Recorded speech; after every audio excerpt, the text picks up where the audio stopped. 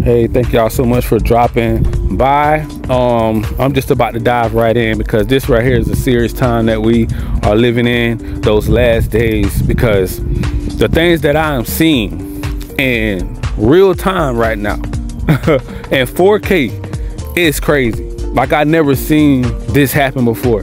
And this ain't no fear mongering, this ain't no, over exaggerating stuff, but you really can see that we are really in those last days. I mean, the times are crazy, people are crazy, hurricanes, you know what I'm saying? These crazy category 5s hitting Florida, my hometown, and I'm here now. Now, the good part is I did survive the hurricane. Thank God. God blessed me to survive the hurricane. And we were not in a flood zone. Flood zones would have been like zone A and B. If you were caught in a flood zone, the waters could have risen up to 15 feet. There's no way you was gonna survive that. So if you know the town, you know the city, you know the flood zones. So you stay away from those, because once those waves start crashing in, once that hurricane hit at a category 5, the waves and the wind are gonna be too powerful for you to even, go through it and to even bear it. Because I had a glimpse. We stayed home, but we were not in like a flood zone. We were just going to get the rains and the winds, but the whole entire city is like destroyed with broken trees, ripped off roofs and houses, tornadoes. This is the most craziest thing I have ever witnessed, like with my own 2 eyes in this generation. I mean, this is definitely one of the most powerful, most dangerous hurricanes I have ever seen. And I'm just looking around the park right now and just walking in. It's just crazy to see that. The pine trees are snapped in two, falling over. The big oak trees that's been here for hundreds of years, just knocked over. Just like if it was a giant, just knocked them over. It is crazy to actually see this and witness this. Like, this is unbelievable to actually see a park that I always come to and it's just like destroyed. Like, trees are knocked over, like tornadoes or something touched down. Now, I can't really identify exactly where all the tornadoes hit. It was like 19 to like 30 that touched down. Some people even say more. But from the ones that I seen, could have been very dangerous and deadly. And for what I'm witnessing, the winds were so powerful. I had the chance, I even opened my door. I just had to see it. I said, I wonder what hurricane winds look like. I want to know what it feel like, and just to be curious. But I was in the house, I wasn't about to go outside and run around like I'm crazy, like a chicken head cut off. But I just glimpsed at it a few times just to say, wow, we are really in the eye of the hurricane. This is like unbelievable, like to actually be in dead smack, a hit marker where the hurricane hit your city. That's like, most people probably would never experience a hurricane, hitting their city directly. Like, unless you're in the outskirts of, America or something like that. Or like, I think in Asia where they have typhoons or tycoons or something like that. But this is definitely on another level. Like, it's mind-blowing because it's so hard to explain, but you do still have to stay in faith. And I know I just had to trust in God to keep me, my family, the chosen ones, the Christians of the world, the good people, kind-hearted people, the men, women, and children, the good people of the world. I pray for everybody, that everybody stays safe, that nothing happened to them, their families, the people that'll make it out, and it seems like our prayers are answered, because from what I hear, a lot of people didn't really get hurt as much as I thought was going to happen. But we took this one a lot more serious. I will say, our governor, he made all these zones, if there were flood zones or there was in danger, you had to go. There was like a mandatory evacuation, especially zone A's and zone B. There's no way you could have survived that. It was just too deadly, too dangerous. The winds were just way too high, and I'm in a different zone. So I'm in a different zone in Florida. So I had nothing to worry about when it comes to flooding, like 6, 9 to 15 feet of waves crashing in up against your house, and just flooding your house and carrying your house down the road. because of all the impact from the waves. So I didn't have that issue. But we do have a lot of people that's stubborn, like the older generation. Oh, I've been here for 50 years. I've been here for 40 years, 30 years. I don't got to go nowhere. You know, they're stuck in their ways. They don't understand this is like a once in a lifetime, a once in a generation, you know, in a century that you will see something like this. And they didn't really realize how dangerous this really was, you know, until we seen what happened to the last hurricane that just passed. I think it was Helene. You know, basically Carolina is still experiencing that aftermath after their flash floods. Now, we did have a lot of flash flood warnings, flooding warnings. Half of the city is still flooded. Half of the trees are still torn down. No power. I think over like 3 million people. Power is still out, and this is just crazy to just witness this, like in person, to see something like this. It's mind-blowing because most people will never see something like this, and just to make it through it, I mean, you really know that you are truly blessed to be dead and smack in the hurricane and you come out untouched. Now, we did have a tree fall on the house. Now that's what did happen. We did have a tree fell on the house, but me and my uncle, we're going to handle that. You know, thank goodness it didn't do no severe damages. It's just kind of like leaning up against the house, and it didn't like punch a hole in the roof or anything. So thank God, we thank God that it could have been way worse. And the tree could have actually landed on one of our cars. So that did not happen, and I'm thankful for that as well, because that could have been a lot of damage there.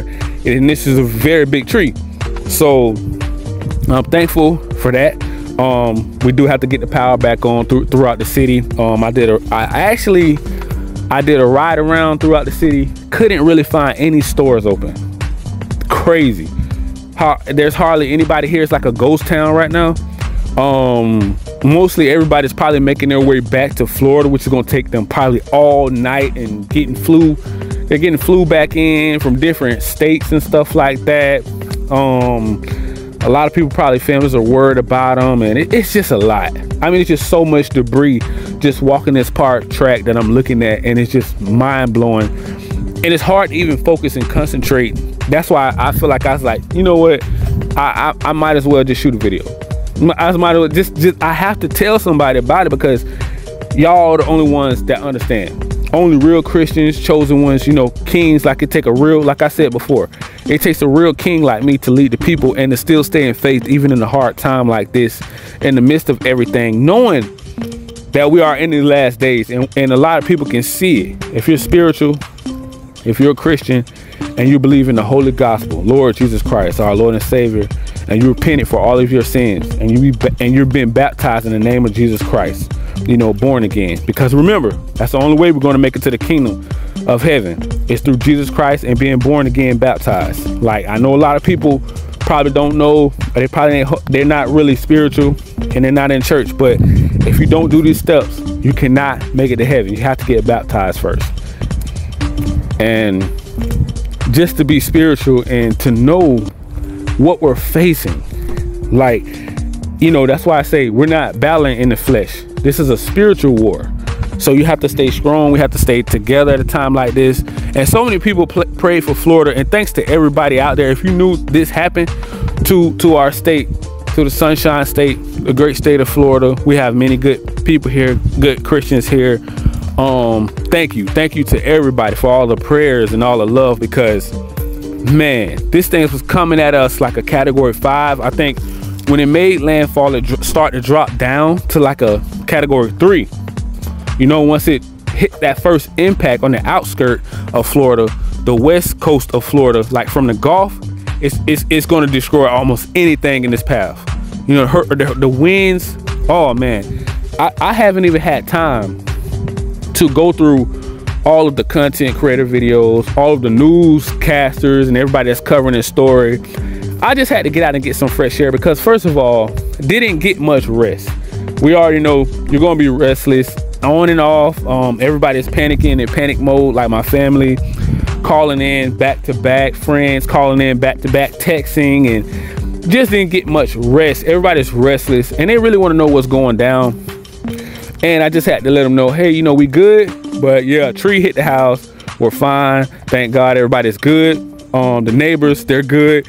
Everybody, just pretty much debris and trees fell over, a lot of branches and limbs and stuff like that. But far as I can see, if you stay in faith, everything will work out. And we really have to give all the glory to God, because without Lord Jesus Christ, our Lord and Savior, we can't do it by ourselves. This is a fight that we can't do. You know, this is just something that we just can't do. And it takes kings and queens to lead people in the right path, you know, to Jesus Christ to save them, because we're in a time now, and I'm starting to see it's harder to talk to people. It's harder to try to, you know, spread the gospel, because the enemy is trying to stop you in every way, shape, or form. You know, whether it's politicians and lawmakers, whether it's just toxic, evil, demonic people that believe in all this other, you know, dark religion that they believe in, like Islam, or you know, Jehovah's Witness, Catholics, or you know, Hindu, Buddha. If it ain't the holy gospel, these people will take everything from gospel, from the Holy Bible, and go just turn it into something else. And it's just like, how are you gonna steal what's already been written in stone by God, by God's people, his disciples, his chosen ones, Jesus and his disciples, you know? And it's crazy, because sometimes I do feel like Noah, you know, in the ark, I do feel like the storm was coming. I do feel like a lot of people, I touch them now that I never seen them really touch before, because they didn't know that the chosen ones was right here with them the whole time as I was learning. You know, like I was learning the truth a very long time. Like I didn't just come out, you know, and pretending like I know the truth, you know, like I know Jesus. I took my time and I sat down. I learned from the best pastors and bishops. And that's how I learned, so I could spread the gospel the right way. I wanted to do it the right way. I didn't want nobody being confused. I want it to be ABC so you can understand it. I don't want nobody lost, like, wait, what do you mean? What do you mean I got to do this? What do you mean I got to do that? You know, start with the 10 Commandments, follow the Holy Bible to help you guide you through life, and then you have to get baptized. You know, start with that ABC. Don't overthink nothing. Just try to give up all your sinful ways. You know, God said, come out from amongst them and be ye separate. You have to, because it's the only way you can see the truth. It's the only way you're gonna have faith to be able to see something like this and still be a strong person inside and not let it affect you, but you understand why it's happening. In so many words, you understand that this walk with Jesus is going to be hard.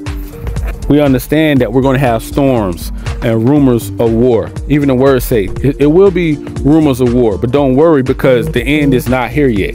So you don't have to worry about the world coming to an end just yet, you know, but y'all do have time to still give your life over to Jesus Christ and become born again, baptized, and follow the word of God, so that you won't be out here lost. So when things like this happen and a disaster happen and something catastrophic happen, like somebody pass away, somebody get hurt, they know they're going to heaven regardless. You know, you don't want something like this to hit your hometown and something happen to a best friend or a family member and you don't know what happened to them. That's the scariest thing in the world, because you're like, wait, I know they weren't really living a saved life. They weren't really living, you know, a good life. They're out smoking, drinking, partying, fornicating, committing adultery, fighting, hating on people, talking, you know, gossiping, like just really, I'm not saying everybody's a bad person, but you can pick up on these things and you want to get yourself right, because this right here, if you really think about it, this right here could have hit anybody's city and it could have been very deadly, and people could have lost friends and family and they weren't right with God because of this. You know, because it's going to be a lot of disasters happen. Mother Nature happen all the time. We see it all the time. And then we have a lot of stubborn people in our family because they're the part of the older generation. They're stuck in their ways. They don't like to listen, you know, because, you know, a lot of older generation, they think they know more than the young generation. Sometimes that's not always the case. It's just not. That's not always the case. Just because you're older doesn't always mean you're way more wiser. Because I could have learned some things that you don't know. And you could learn some things that I don't know. You know, so that's why I don't judge. That's why I don't condemn I always try to tell everybody just get right with Jesus, because ain't no better feeling than that. Ain't no more freedom than that. Like, we already know everybody is brainwashed to society and the system. Go to school, get out, get a job, get a career, work for the system for the rest of your life, get old and retire. Does that sound like, where is God at in there? Where's the faith at to build your own business, you know, build your own career, you know? So I just like to, you know, motivate everybody and to do the right thing and speak positivity into everybody's life that comes across these videos and this message, because it is very powerful, because I am a very spiritual person and I have faith, and I truly believe in each and every one of you that you can make a difference in this world.